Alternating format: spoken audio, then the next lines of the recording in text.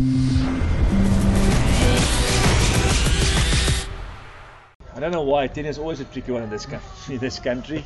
I wish you can get to a situation where the 10 can settle and play. It is a tricky one.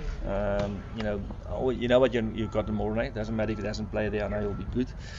Goosen has always been a great player, and hopefully now he can.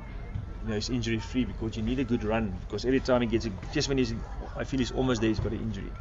So hopefully he'll have a good run. He's definitely a guy I look at, and Bossy is also a player I've coached for quite some time. He's really matured, and Handre Pollard I've always rated. We just felt it's better for him to play there at the Junior World Cup, but he's also a guy in standby, and he can easily start as well. So I've always played a young 10, which I can groom and help. So he's also a guy I highly rate. So although there's not one guy that you can for certain say that's going to be the starting 10. There's just a lot of options there. But again, I keep on saying there's not a lot of time to bleed guys in. It's 18 weeks. I tell you what, I just take it game by game. The one thing I've seen in my life is that you, as a coach, you just focus on the first game. If you get the basics right there and get going, then all the other games will take care of themselves. So I never look past the first game. There's a lot of work to be done before that first game, and although it's probably a friendly, it's still important for us to do well and get things going as soon as possible, because it's going to be a tough season. So you only look at the first game. In the back of your mind, I always look at long term as well. That's why I joke to see Lodewijk de Jager, and I can mention a few other youngsters as well that I've brought in, because I believe they can be going forward. We can have an awesome team.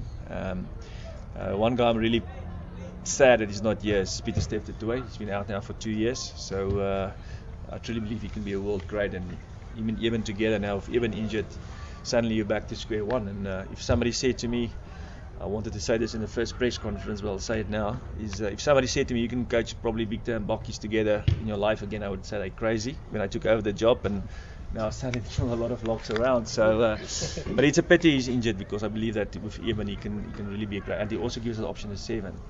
But you only take it game by game at this stage. I'm not too worried at 4, because there's a lot of guys that I'm really worried is 5 lock. And I know there was criticism when I spoke to Victor to come back, and he wasn't sure. But now suddenly it's a huge blessing, because we're really thin on 5 jumpers.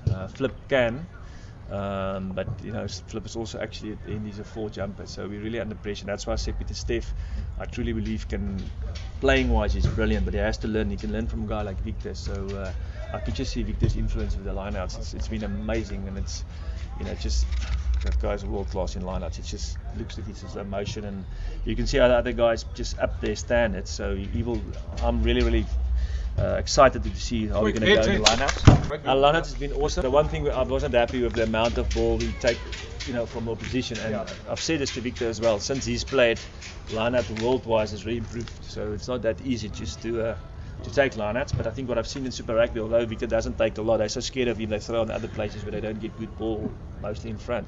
But he's been awesome, I must say. And it's great to have a guy like Skalk back.